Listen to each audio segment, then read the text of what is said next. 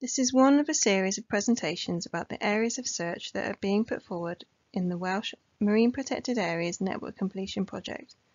This project is being run by Welsh Government with technical support from Natural Resources Wales and the Joint Nature Conservation Committee.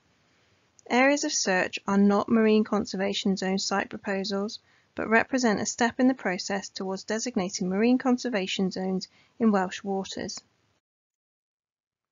Here is an illustration of the phased process moving towards selecting possible MCZs for consultation.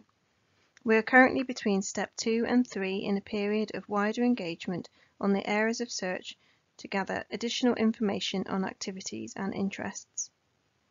We are discussing the areas of search with interested sectors, stakeholders and communities, and will use this information to help with determining suitable areas.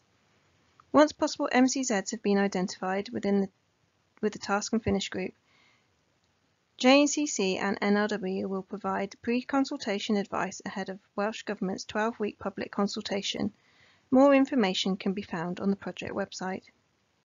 The shortfall features in Area of Search A are Ross Worm Reef, where the worms cement grains of sand together to make a tube. When there are enough tubes, they can form reefs that provide habitats for other animals to live in. Fragile sponge and anthozoan communities is a community of sponges that grow proud of the seabed and anthozoans such as sea anemones, soft corals and colonial anemones. Some of these sponges are slow growing and can live for decades.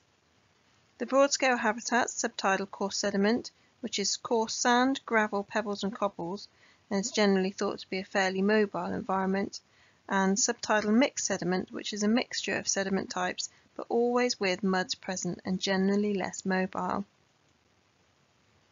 The area of search is predominantly inshore and located to the north and west of Anglesey.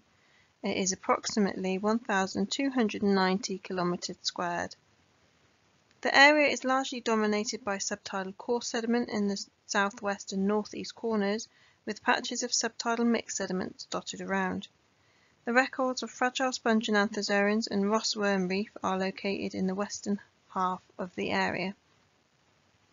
The area of search is the only option to address the shortfall for Ross Worm Reef in the Irish Sea, and is one of the two areas that are both required to address the shortfall for fragile sponge and anthozoan communities.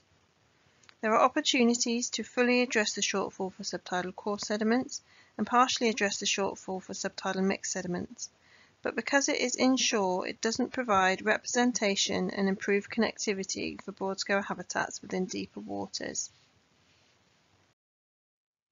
At the broad area of search stage, shortfall features that overlapped with currently licensed activities and existing infrastructure were removed as they are incompatible with an MCZ designation.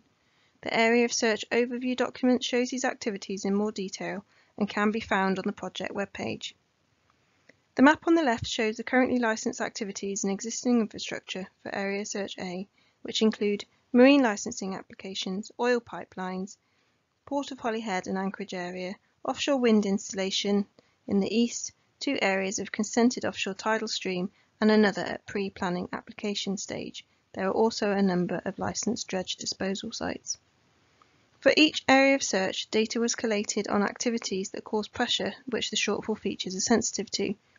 However, we do not have comprehensive up-to-date data on all activities to include at this point. We recognise that further discussions are needed to establish key areas for other activities. One dataset that we do have is the fishing activity interpreted from the vessel monitoring system data, summed here from 2016 to 2018, shown on the right. VMS data is only collected on vessels over 12 metres and on some smaller scallop fishing boats.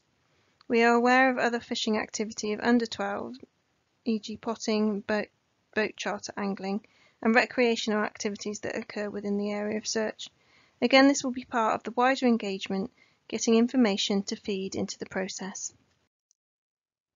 For more information about the process, this area of search, and the other areas that are being put forward, and how you can have your say, please visit the project's webpage noted on the screen here. Thank you.